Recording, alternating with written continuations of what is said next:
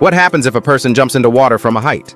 They say that if you jump from 35 feet into a pool that's only 4 feet deep, you're guaranteed to die on impact. But if you toss a mattress in first, it's supposedly safe to jump. But can a mattress really absorb that kind of impact? To find out, the team found a pool that was exactly 4 feet deep and brought in a 180-pound crash dummy. To measure the force of the impact, they installed a G-sensor right where the dummy's heart would be. Then they hoisted it 35 feet into the air. For the first test, they dropped the dummy in a seated position. As soon as the release pin was pulled, the dummy fell straight into the pool, sending up a massive splash before slamming into the bottom. The sensor showed a 50 G impact at the surface and 29 Gs when it hit the bottom. Next, they floated a mattress on the water. Would that soften the landing? Adam released the dummy again. This time, it smacked into the mattress with a thunderous thud. The sensor recorded an 86 G impact, the equivalent of a severe car crash. Clearly, the mattress didn't cushion anything. It actually made the situation even worse. So what kind of injuries would a real person suffer? Adam wanted a result you could see. If a real human jumped from that height, what would actually happen?